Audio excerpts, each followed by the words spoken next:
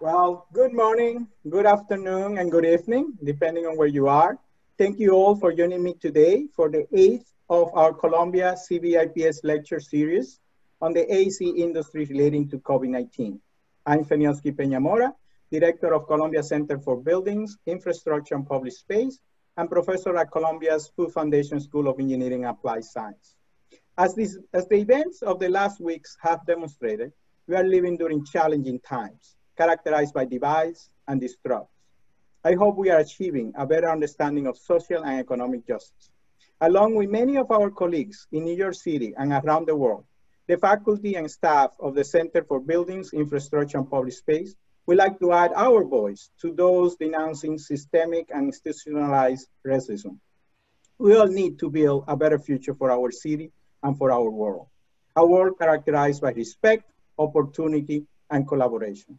These lectures bring people together to address the impact, response, recovery, and preparedness of the AEC industry to the coronavirus pandemic. But they are also linked to the relation of social, economic, and environmental justice to the new normal in the AEC community. Our first 6 speakers from New York, Los Angeles, and Paris all address the experience of their offices in relation to COVID-19 impact, response, recovery, and preparedness. We have heard about public buildings, civic infrastructure, and changes in office operations. Today, we return to the parallel universe of London, where design and construction are characterized by tradition, innovation, and civic civility. Subsequent talks will focus on the projects of New York's health and hospitals, the U.S. Army Corps of Engineers, the City of Sao Paulo, and the practice of Mark McDonald. Please check our site to see more information about our next speaker and my co-moderators. I also would like to thank the organizations with whom we are collaborating in presenting these lectures. They are the American Council of Engineering Companies, New York, thanks Jay Simpson, the American Institute of Architects, New York chapter, thanks Benjamin Prosky, the American Society of Civil Engineers, thanks Don Smith, the Consortium for Sustainable Urbanization, thanks Lance Brown, the Construction and Management Association of America, New York and New Jersey, thanks Penny Folkowski, Engineering News Records, thanks Jan Tuckman, and the National Academy of Construction, thanks Wayne Crew for all your support. Today, I'm pleased that Purnima Kapoor has joined me by Zoom to be co-moderator and respondent. Purnima is on the faculty of Columbia's Graduate School Architecture, Planning, and Preservation. She previously served as Executive Director of the New York City Department of City Planning. Welcome, Purnima, for joining us. As an independent planning consultant, she has consulted to Harvard and the New York City Department of Design and Construction. Our speaker today is Peter Murray, Curator-in-Chief of New London Architecture, located in the heart of London at the Building Center. Peter was appointed as one of Mayor Sadiq Khan's mayoral design advocates, to which he brings his design sensibility, environmental conscientiousness, and alternative transportation advocacy. He previously served as a member of Boris Johnson's Mayor's Design Advisory Group. Full bios are on the CBIPS website. Thank you, Peter, for being here with us. It's a pleasure. And thank you for inviting me. I'm going to just start off with a little piece of music, which will introduce my talk. Let me take you by the hand and lead you through the streets of London. Show you something to make you change your mind. So that was Ralph McTell. It was a tune about the streets of London, but interesting enough, it was not only, might say, a romantic view of the streets of London, but also a criticism of the streets of London being used as sleeping quarters for homeless people. And I'll come to that impact of COVID-19 in a moment. But what I wanted to talk about today was how our streets are changing in London, how they've been changing for the last couple of decades, what is happening right now during COVID-19, but also then how I hope things will change in the future. So I'll just start with a bit of explanation about New London architecture. We are an architecture and built environment centre at the heart of London. We have an exhibition space, you can see there, with a large model of London which shows all the new developments which are taking place there, and which is a really good way of introducing London's very complex planning, both in the method of planning but also the layout of the city, and I'll talk more about that in a moment. But we also have a very busy programme of events and lectures and seminars, and indeed Zoom meetings like this. But also we have a membership made up of everybody from the mayor through to architectural practices, to engineers and to local boroughs. And another confession of mine is that in 2013 I cycled across America from Portland, Oregon to New York and then on to London in order to study what US cities were doing to improve conditions for cycling. And so we visited very interesting cities like Portland, obviously, but also Minneapolis, Pittsburgh, Philadelphia, and then New York, where I was happy to meet my heroine, really, in terms of the way that cities are changing, Jeanette Sadiq-Khan, who then, of course, was Commissioner for the Department of Transit in New York at the time. Now, one of the things, of course, that we learned as we crossed America is the benefit of having a gridded city and the benefit of wide streets and the ability to deliver safe and spacious cycling infrastructure in American cities. This is in Chicago, a photograph I took not long ago, some really interesting installations there, but very different to delivering cycling infrastructure in the complex layout of a city like London. And this is a plan which was delivered recently by Transport for London, looking at cycling infrastructure at the moment. And the purple lines are the street space routes. Street space is the marketing title that the mayor has delivered for the improvements that are being delivered during COVID-19 to improve conditions for pedestrians and for cyclists, while public transport is only able to be used during social distances to a very limited degree. Now, I put this map up now because it does give you an idea of the issues that might be created by our very centric type of layout. We have these radial routes coming into the center. Even the cycling routes are radial. We lack orbital connections, which we really desperately need. But it means that it actually makes it more difficult to move around from London's towns, which are centered around the outside of the central core. So, the way that London is governed, we are lucky to have a coordinated transport system, basically where the underground and buses are actually coordinated through Transport for London, and that is under the control of the mayor. But the problem is that as far as roads are concerned, the mayor only controls about 5% of London's roads. The rest are controlled by London boroughs, so that everything that happens on the borough roads has to be carried out with cooperation between Transport for London and the local boroughs, who often have local residents who resist some of the changes, certainly the changes that I would like to see to happen to our streets. We've had 3 elected mayors of London. We only started having elected mayors in year 2000. Our first was a chap called Ken Livingstone. He was a left-wing Labour mayor, and he delivered a number of very welcome changes. The best probably was the congestion charge, which meant that people had to pay a fine for entering into the central area, and that over time reduced the amount of private cars going into the centre by over 30%. The problem is the reduction in congestion has now been reversed by the number of deliveries because of the internet, and also the increase in private hire vehicles with Uber and other suppliers. Ken Livingstone also came up with ideas for a bike hire system and cycle superhighway. But the person who delivered those was the next mayor, who was elected in 2008, and this is a chap called Boris Johnson, who is now our Prime Minister. and he is also a cyclist.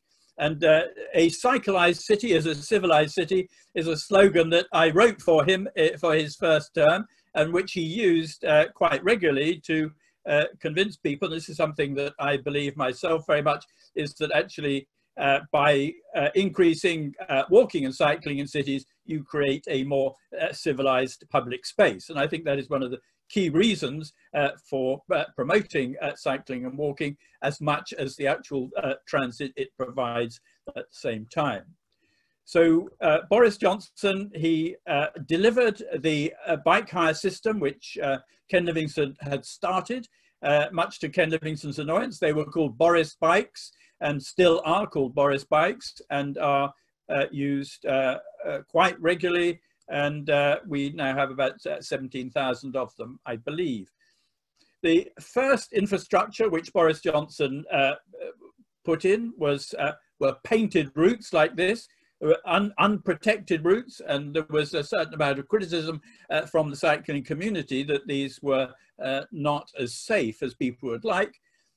One of the reasons, of course, for promoting more protected cycle routes is a lot of the resistance to more people cycling. It comes from those who are afraid to get out on the road. So protected routes are important, and I'll talk about that more in a moment. But in his second term, Boris Johnson had a budget of £1 billion over a 10-year period to deliver new infrastructure for London, which was a welcome boost, and he had a number of policies which he pursued.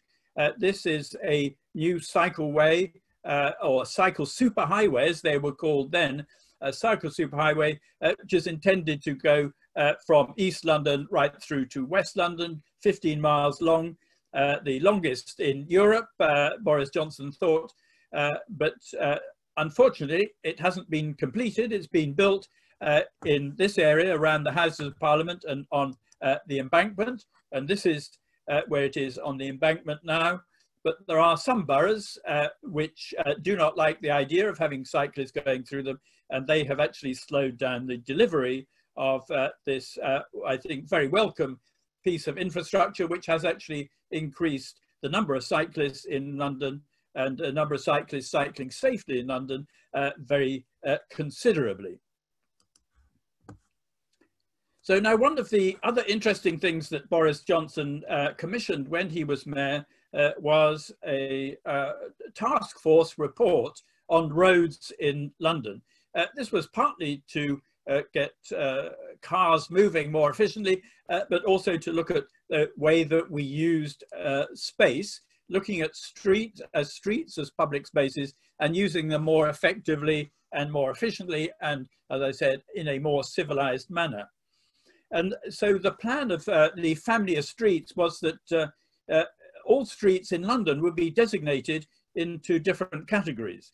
And here are 9 basic different sorts of streets, which range in the top left-hand corner to fast movement roads, where you probably wouldn't want to cycle even if you could. Down in the bottom right-hand corner, slow pedestrian areas, which might be pedestrian only, but could actually be shared spaces between cyclists and pedestrians. So this differential between places of movement or streets of movement and streets that are places and places for people to sit out, enjoy quiet spaces, relaxing spaces. That differential was, I think, a real step forward to deciding what sorts of infrastructure might actually be needed in different types of streets. This has now evolved into a Healthy Streets programme under Sadiq Khan, which again, I'll talk about later. Another interesting programme which Boris Johnson delivered was called Mini Hollands, and they were called Mini Hollands because a lot of people in London looked to Holland as being the place where the most civilised cycling takes place. And so if we could emulate what was happening in Holland, then we would have a much better infrastructure. 3 boroughs were chosen for funding through this Mini Holland programme. This is Kingston, which is a borough in West London, where they delivered new cycling infrastructure, but also the benefit of this, because it was borough-wide program, that it was actually an integrated network of cycleways, landscaping, and throughways for safe cycling. So then things changed when Sadiq Khan, our latest mayor, he was elected in 2016, and he would have been re-elected because of 4 years term this last month, but because of COVID-19, the elections have been delayed. But he instituted the idea of a walking and cycling commissioner. And the idea of walking cycling commission actually came out of the Boris Johnson administration, having realizing that actually promoting purely walking infrastructure was not enough. And so the idea of integrating walking and cycling is now a key part of Sadiq Khan's program. And some of the cycleways, which were originally in Boris Johnson's program, were delivered under Sadiq Khan, and this is one, a north-south route over the Thames, which is in operation now. And this is a pretty typical picture of the number of cyclists using it. They have really been welcomed by cyclists and are very busy at rush hour. And there are areas of London where the amount of vehicles, if one counts bicycles as vehicles, way outnumber the cars on the streets. Now, one of the key elements of Sadiq Khan's transport strategy is a shift, a modal share shift of trips using walking, cycling and public transport, active transit. So at the moment we have 64% of trips are by those three means, and the idea is by 2041 that will grow to 80%. Now it'll be very interesting to see whether the impact of COVID-19 speeds up that process, and I hope it will, and that again is what I think the impact of some of the temporary infrastructure we're putting in place at the moment will have. Sadiq Khan has also brought in a low emission zone in the centre. Over the next couple of years that will be increased to more outer rings, but this is just the central area, which is the area which was also covered by the congestion charge. This means that people with older vehicles have to pay a fine every time they go into the area. And that means that in the first 3 months that this was installed, it was installed in April last year, the emissions reduced by about 30%. It was highly effective, much better than people had expected. And so this will be rolled out into a wider area in the next year or so. So this is a rather long and detailed list of the sorts of things that Sadiq Khan is planning to do as a part of improving streets. I would say that each of these are very positive elements in terms of making streets better places to be in, like improving local walking routes and also encouraging more freight consolidation. Now, I would say my criticism of that is that encouraging more freight consolidation is not powerful enough. Freight consolidation is absolutely essential, and I don't know if it's a term that you use in the States, but here it means that basically instead of having multiple deliveries and multiple collections from places of business, you have them consolidated in out of town areas, and you, instead of having many vehicles, you have single vehicles coming to places of use. And that, I think, needs a strategic view, and it needs more than encouragement to make it happen, because that is really important in terms of clearing our streets. Also, you'll see on this, the mayor wanted to transform Oxford Street. Oxford Street is our central retail street in the heart of London's West End, and that didn't happen through disagreements with the local authority. As I say, the local authority, and this was the local authority of Westminster, didn't want it to happen. But one of the key aspects of the Sadiq Khan's transport strategy is healthy streets. Again, encouraging walking and cycling, but also looking at ways of making streets that much more friendly to use, quieter, less polluting, easier to cross, places to sit at, places to gather, and places to enjoy. So that anyone designing streets now should take note of these different aspects of healthier streets, so that you can actually score a street to meet these particular requirements. So it's clean air, easy to cross, places to stop, not too noisy, people feel safe. These are a part of encouraging more people to walk and to cycle. Now, we have been having, over the years, various pieces of nice, interesting improvements in terms of streetscapes. This is an area of shared space in North London. Quite a lot of areas where we're closing off streets to stop rat running through traffic and to create lower traffic neighborhoods.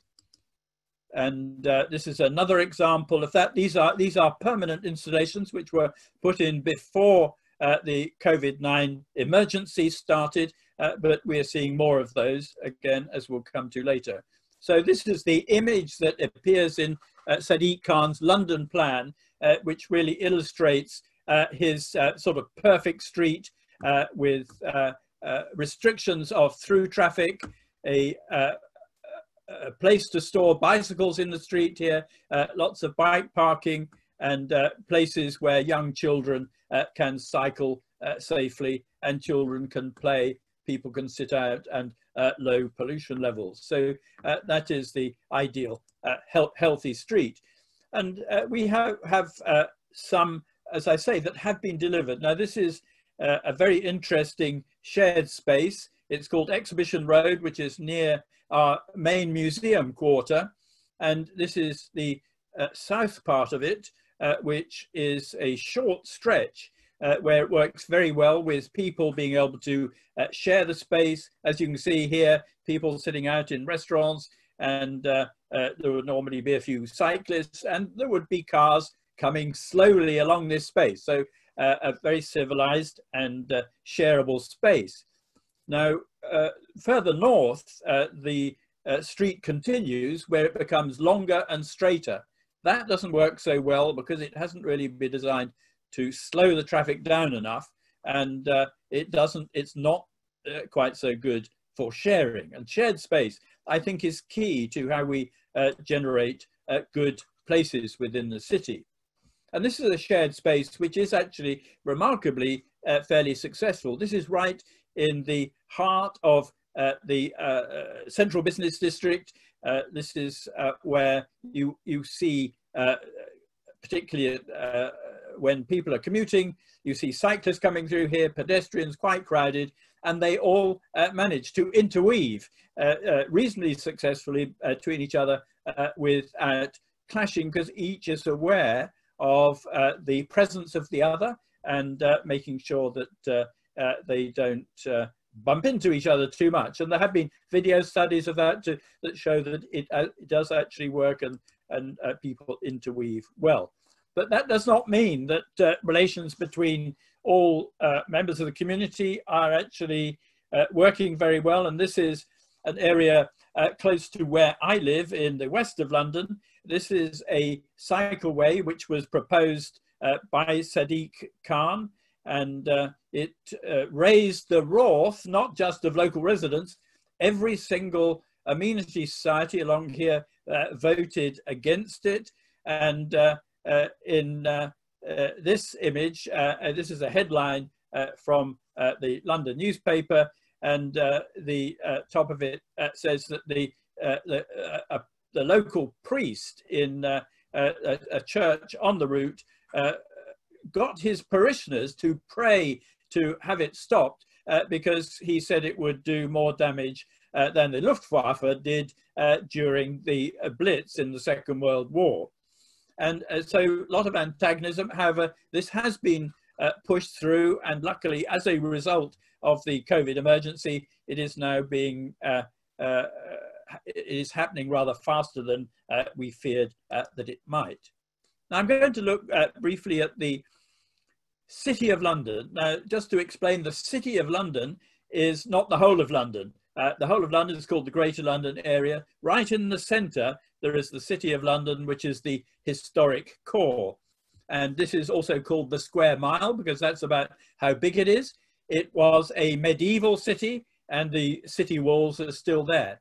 So because it's medieval city, before they had cars, it was actually a walking city. And so the plan is that it will once again be returned to being a walking city with one of the best transport strategies that I'm aware of any major city in the world. And this is a painting I did as a part of a program to push changes in the centre of the City of London. This is its major junction, which has 7 roads coming into it, very dangerous. A young Chinese banker was killed here 4 years ago now, and that made the city authorities wake up and do something about it, and to have a plan to make it better for pedestrians and cyclists, and also allow buses to use it. So this is the actual space. It is restricted. Buses can go through, but no other traffic apart from cyclists and pedestrians. So that will be the core of changes which are taking place in the City of London. And within this area of the city, it's really quite remarkable in that 93% of people going there actually do come by active travel. They travel by public transport, or they walk, or they cycle. And this has been a policy which has been pushed recently. So you're seeing that since 1999, the number of motor vehicles coming into the Square Mile, this in the heart of London, has halved since 1999. And they are also now going to seek approval from the Ministry of Transport to reduce all movement of cars to 15 mph. 15 mph really makes a huge difference in the relationship between different road users. So those were all longer term strategies in the way London is changing. These are now being speeded up by COVID-19. And the policies that are happening at the moment are both national and local. So the national policies which are brought about to allow greater space for pedestrians because of social distancing, allow more people to cycle because of the restrictions in the in public transport, in buses and the underground system. So we have pop-up cycle facilities, widening of footways, school streets, 20-mile-an-hour speed limits, lots of places, filters create low traffic neighborhoods, cycling parking, and a series of changes which are being instituted nationally, which are making a huge difference to our experience of streets.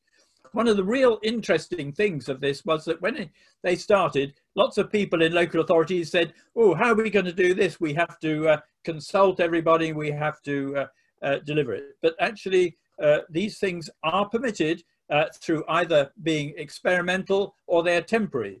You can put in an experimental scheme if you monitor it, and then if it works, you keep it. If it doesn't work, you take it away. Similar to what happened in New York under Janet Sadiq Khan, or it can be temporary where it is just for a particular length of time. So it was much easier to deliver than a lot of people thought. Now, the Mayor of London, he is only really able to operate strategically, strategic cycling network. He wants to see local town centres transformed to encourage cycling and walking and create better connection between cycling, walking and public transport nodes. And also he wants to reduce traffic on residential streets. but he has to work closely with the boroughs if he's going to deliver that. Now, one of the benefits of COVID-19 is that it has actually delivered changes that, you know, this sort of thing has frustrated cyclists, and people have delivered cycling infrastructures for years, and suddenly, overnight, we bring in regulations that actually stop cars blocking cycleways. That is to be welcomed, and we have delivered a lot of temporary infrastructure like this to improve safety for cyclists. School streets where you're not able to drive your cars close to schools. This has increased the number of people, children walking to schools. This had already been in place in one borough, the borough of Hackney in London, and that increased the number of children walking to school by some 60%. And now if this is replicated right across London and becomes permanent, it will make a huge difference to the quality of streets. So these are temporary installations where you're reducing access. Luckily, these are too heavy for people, frustrated residents, to move out of the way, and they do actually work very effectively. They also have a benefit to some of the local authorities, that people get fined through the cameras, and that actually brings in a substantial income that local authorities are losing because they haven't got quite so much parking. And this is a street just round the corner from me where these simple signs and restriction of access is actually making a huge difference to the streets overnight. And these are things which I hope very much will remain. Right, I don't know what happened there. Right, I'm back. Sorry, I disappeared for a moment. And this is our deputy mayor, Heidi Alexander, her name is, and here she is opening this major stretch of cycle route on Park Lane, which is a central, I think it goes up to 8 lanes of carriageway at certain parts. It's a huge polluting freeway through the centre of London, and this now has this excellent cycle route through the middle of it. As I said, I'm keen on shared space, and every now and then I produce drawings like this to try and push particular changes in areas, and this is in a part of the city of London where it is no longer a through route and could easily be changed into a place where cyclists and pedestrians can actually share the space and create amenable spaces for sitting out, eating, and sort of things that actually central city areas need to start doing to improve the people's desire to come and stay and use them, actually use the office spaces which may well be under threat in a post-COVID environment. And this is another little campaign in Soho in central London. It's an area which has, where almost the whole of the ground floor is given over to hospitality of bars, clubs and restaurants. And that is really endangered because of COVID-19. And the aim is that restaurants should be able to use the streets as they are in many other cities and in New York. But sadly here, again, this is something that happens so often with cycling and walking infrastructure. The local residents who live above the shop here, as it were, they are complaining, and the local Westminster Council, which is one of the most backward of councils in terms of changing street use, they listen to the residents who are the voters rather than the businesses that operate in the area. And that's very worrying, because that again has the potential to actually hollow out some of the core benefits of the city central area. Now, one of the interesting things that I came back from the States with was that when we were in Portland, one of the great things I noticed was actually motorists were so polite. Motorists in London are not that polite, and actually the idea that we need to get people to collaborate and work together in order to be able to share space is really important. This is something I brought back from the States to deliver to Boris Johnson. The door behind me is City Hall, and I delivered to Boris Johnson, which hopefully he took note of. But now I just want to talk briefly about what the future holds in terms of changing the way we use cities. And I start here with Barcelona because it's a gridded city, and it can almost in abstract give us an idea of what I think cities need to do, which is the use of super grids here, where through traffic is diverted to the outer ring of the 9 smaller grids within it, and the area within the circular traffic movement is low traffic areas designed for pedestrians and for cyclists and for eating out, putting restaurant tables in the streets, all that sort of thing, which I think makes for an amenable city. Now, I was very interested to read that Anne Hidalgo, who was wonderfully elected back into office in Paris with a very good majority on a green ticket and a ticket for delivering more walking and cycling in the city. And so the idea of the 15-minute city, I think, is a very interesting one. I would just take issue with their illustration here, where it shows that the center of the 15-minute circle is the individual. I actually think that much more important is that the center of the circle is actually a transport hub, facilities in a denser center with the 15-minute with residential in a dendritic format moving away from it.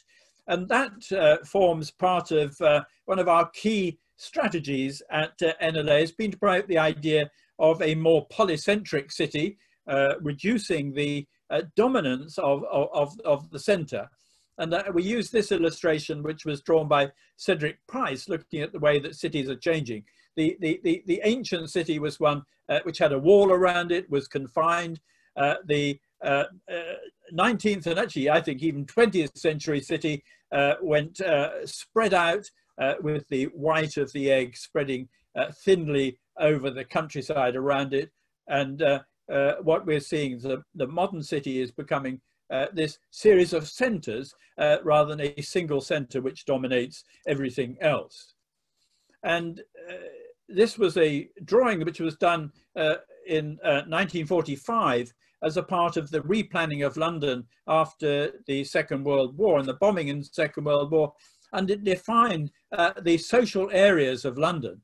And it's very interesting that you can look at these even today, whether it says Hampstead or Dalston or Chiswick or North Lambeth. These are all areas which people still identify today, even though they have larger borough areas which are controlling what happens in that particular part of the city. And so this is a map of the Greater London area. And you can see this dense centre, the central zone here, central activity zone is called, is where a lot of the recognisable landmarks of London are located. But London is also made up of all these other towns around it. They were historically villages and towns separate from London back in the 15th and 16th century. They've grown over time until they spread together, joined together to create the large metropolis. But they haven't really, in recent years, had the investment that they need to have strong retail and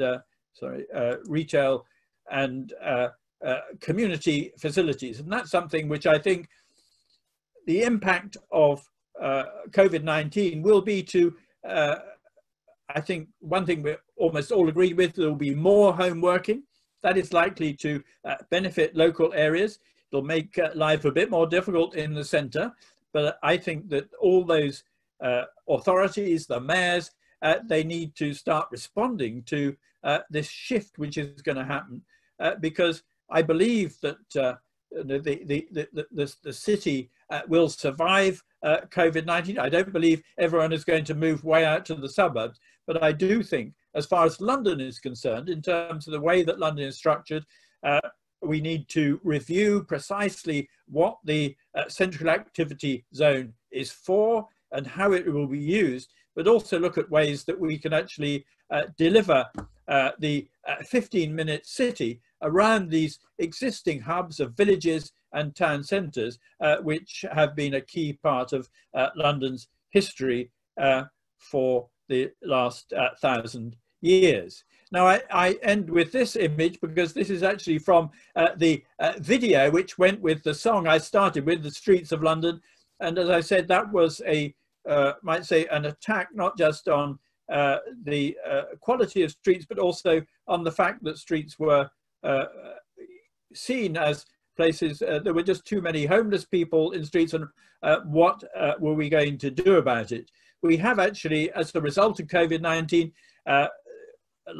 almost all the homeless people in London and around the UK actually have been moved to decent accommodation in hotels and places like that over the last 2 months.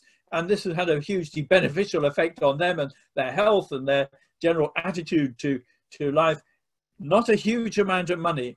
And one hopes that actually not only will we see changes to our streets, which are improving the way we move around them, more cycling, walking, but also we hope we can end up with streets which are more equitable and do not become dormitories for people with no homes. Thank you very much. Thank you, Peter. Thank you so much for that really illuminating discussion and sort of showing us the innovative and the cutting edge work that is going on in London. You know, whenever we are hit with crises of this scale, and this is sort of unprecedented in the global history beyond sort of, you know, going back to 1918 pandemic, you know, there's instant talk of the demise of city and city life, right? We've heard the obituaries prematurely written for cities like New York and London many times, and cities have been really resilient. We've managed to come out of most of these crises generally smarter and stronger. So in my mind, there is absolutely no doubt that cities like London and New York are going to come out of this crisis perhaps stronger and smarter. The issue is, can we really re-enter the global world better than where we left it 3, 4, 5 months ago for so many of us? And, you know, to your points of sort of not letting a crisis go to waste, you know, we've all done this kind of, you know, crisis management in ways that is so beneficial to our streets, whether it is that the air is cleaner for people to breathe, the public space has been recaptured for pedestrians, for other uses. And, you know, in most cities, this is a big chunk of real estate. I know in New York, it's like 1/3 of our land area is in streets. But for the last century, most of it was devoted to cars and to auto movement. So my question really is, how do you see some of these moves towards more pedestrian-friendly, more bike-friendly, more sort of public space-friendly streets becoming more of a norm rather than something where, you know, in New York, we're talking about going back to work very soon. Some of us have gone back to work, that people won't sort of start driving again and moving again in ways that were so much part of our habit, you know, our day-to-day habit. And we are talking about 2 cities that are very mass transit dependent as well. You know, I'll come to that question. But first, really, it is about how do you come out of this and not lose all of the good work, all of this sort of gains in some ways that we've made in terms of public space and public streets? Well, I think one's got to realize, of course, that a lot of these benefits are being put in just because public transit is so difficult to, or you can't get the numbers into train carriages at the moment. So there is little alternative to delivering other ways of getting around. So I always think that a lot of the changes that have actually happened in London, we are a very pragmatic city, London, and I think that one of the reasons why Boris Johnson wanted to put in lots of cycleways was that it was much cheaper than building a new underground line, or even cheaper than adding length of platforms for an extra carriage for the underground system. There's a pragmatic reason for doing it. And I think we're going through a period now where a lot of what is happening is a pragmatic response. It's not necessarily that everybody is inspired by streets maybe the same way as we are. But my view is that I hope that we deliver changes which people will see are advantageous to their own particular area. And that's why I looked at New York, and I think Times Square, that was done, and everyone says, you know, if that had been consulted about beforehand, people, you know, taken years arguing about it, and it's done, you know, one weekend, paint and pots, and then when people come to say, well, what do we do about it? Actually, this is a lot better than it was before. We should keep it. And I'm hoping that, and in fact, my own area around here, I have long had battles with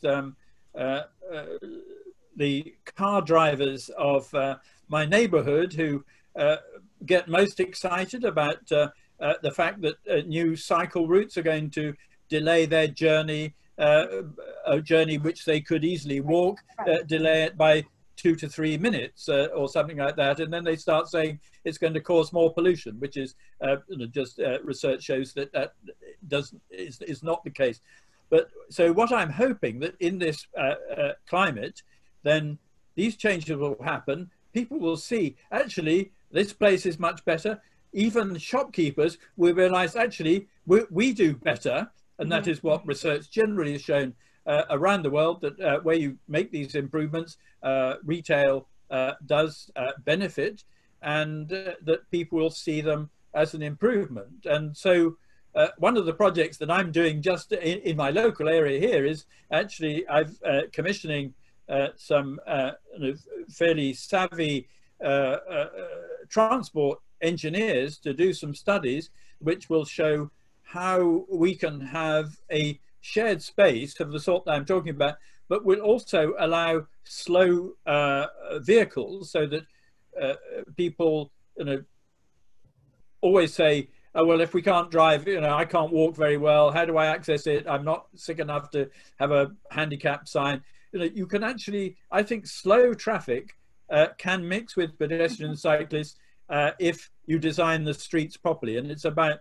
slowing people down, making people level of uncertainty, knowing where people are crossing. There's a whole lot of ways that this can be done, and done properly. I think it can work very well. So I'm hoping that this might convince all my neighbours who just want somewhere to park their SUV that actually there is a better way of doing it. That's really encouraging to hear. I mean, we have, very similar issues here in terms of neighborhood concerns from motorists, concerns from people living above stores of noise, and some of those are legitimate concerns that can be addressed, and others are just sort of, we are dug in our ways of doing things. So, I heard your I love the scrambled egg analogy, by the way. So we have scrambled our egg here a little bit in the last, I would say, 2 decades.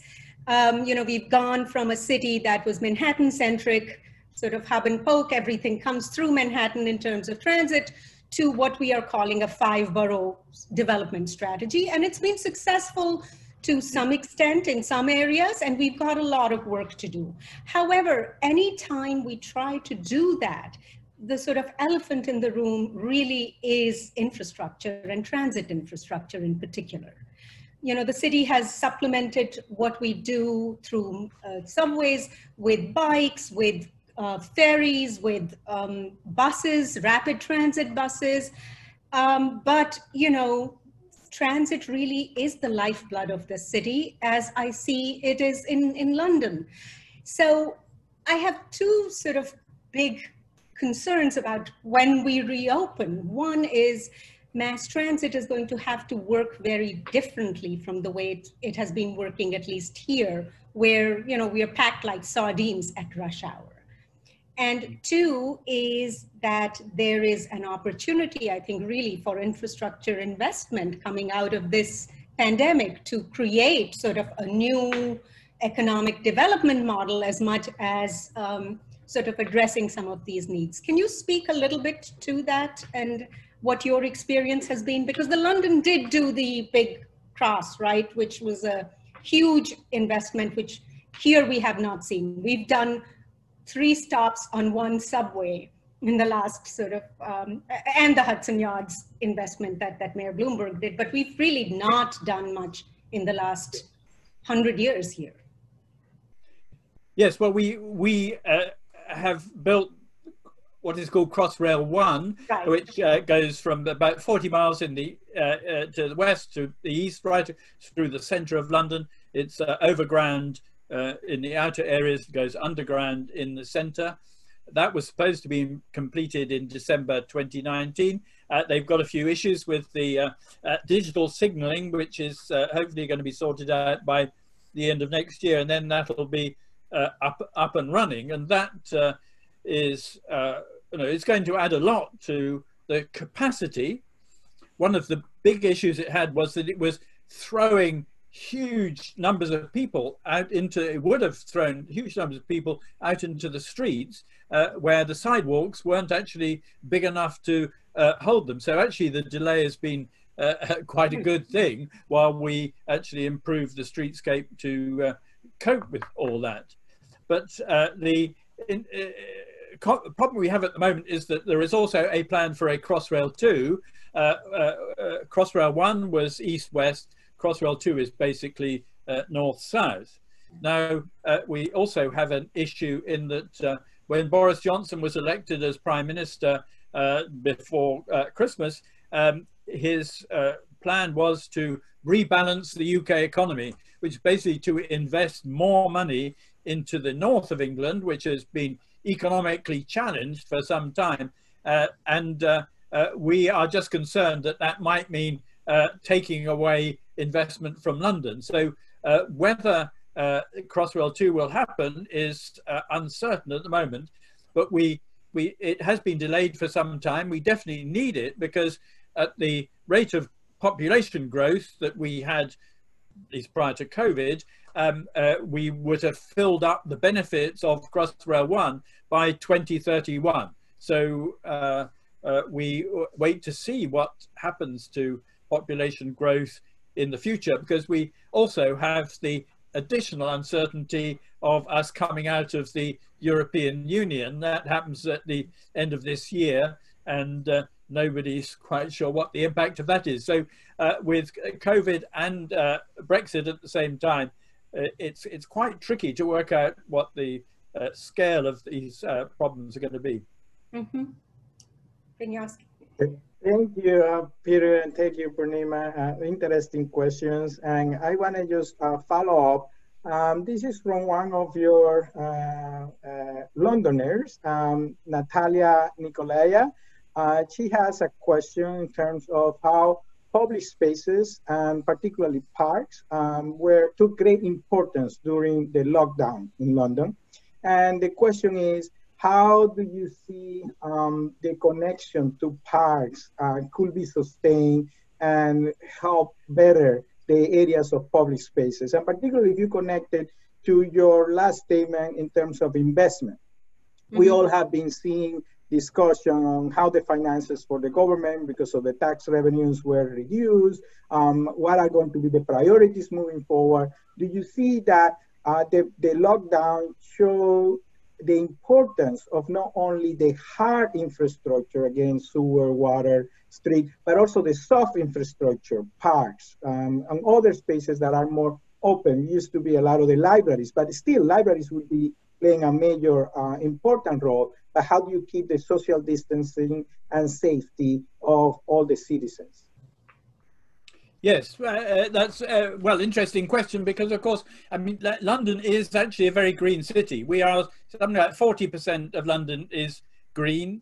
The mayor has a strategy to increase that to over 50% by insisting that all new developments have a urban greening factor built into them. But there are still clearly areas of London where it is more difficult for people to get to open space, but generally it's not too bad. And certainly there were some very interesting studies which were done just before and just after we came into COVID by one of the London boroughs with a lot of very high density living, and they wanted to see what people felt living in these higher density spaces. Some of them were tall buildings, but some of them were still high, still dense, but lower. And the access to public space was a key part of whether people felt happy in those spaces.